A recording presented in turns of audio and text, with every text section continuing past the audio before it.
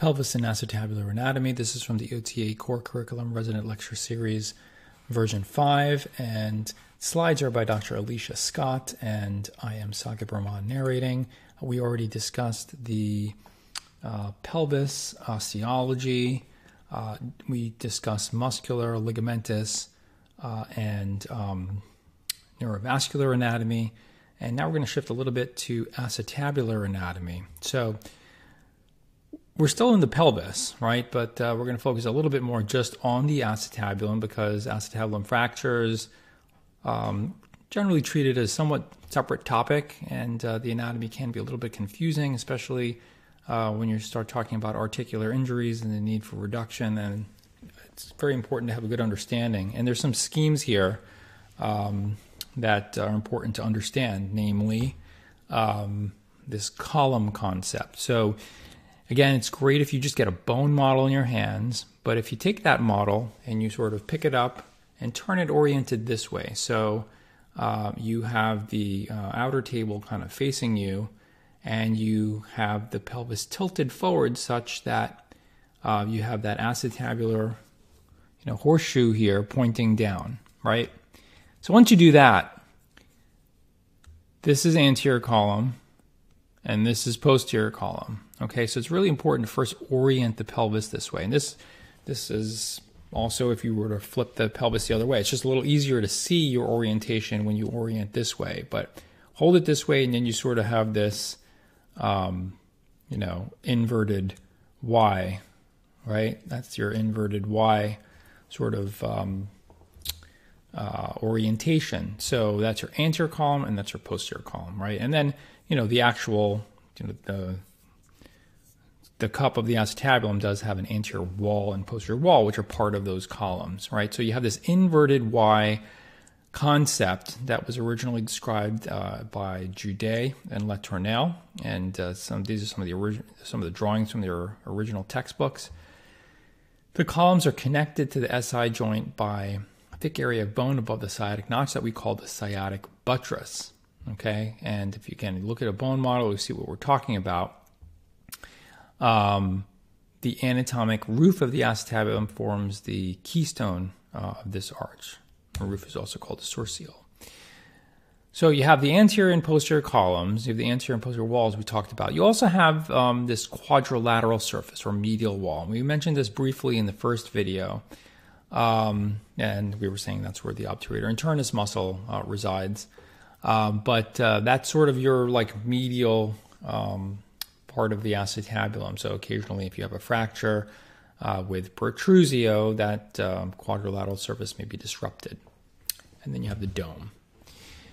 So a little bit more about the anterior column. This extends from the anterior iliac crest, right, all the way down to the pubic symphysis. You have an iliac segment, an acetabular segment, and then medially the pubic segment. The posterior column does not extend all the way up into the ilium, right? This just is that sort of supraacetabular bone extending from the greater sciatic notch down to the inferior ischium, as shown here on multiple views.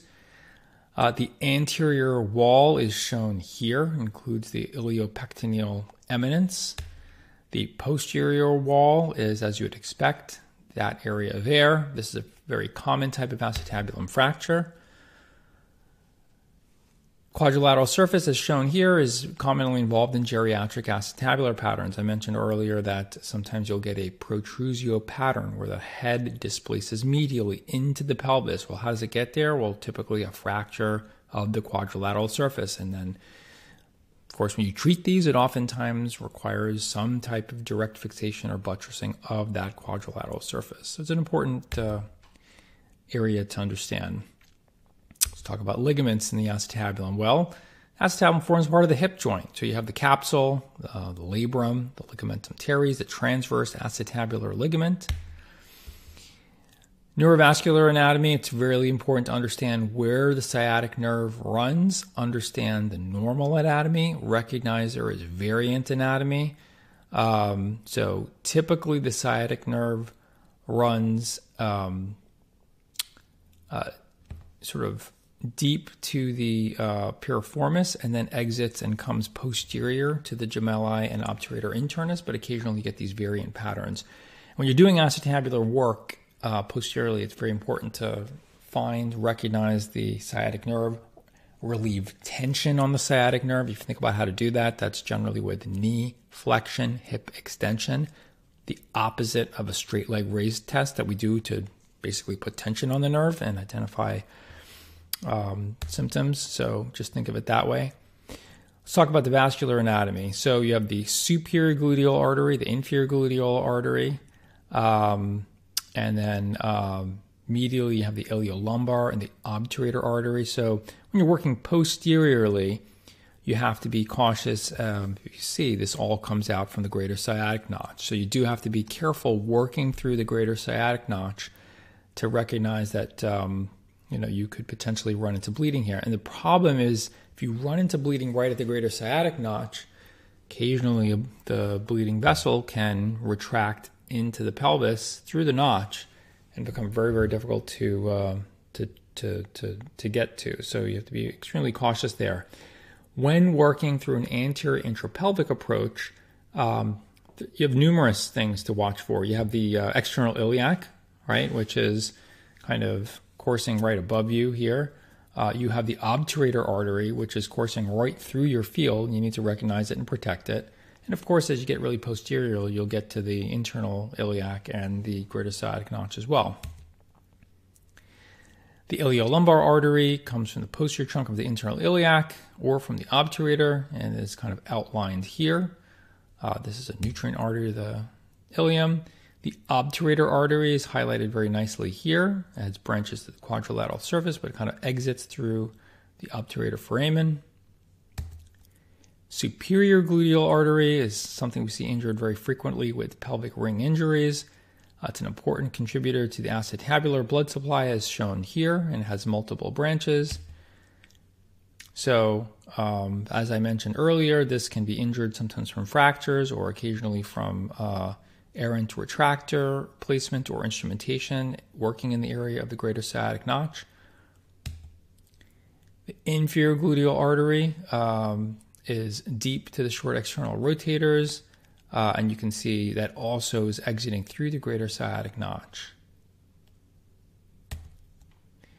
So the medial femoral circumflex artery is very important. Its ascending branch is the main blood supply to the femoral head. So when you have traumatic injuries to the hip joint dislocations, when you are dissecting the posterior hip, for instance, if you decide to go in and take down the quadratus off of the femur, you can damage this.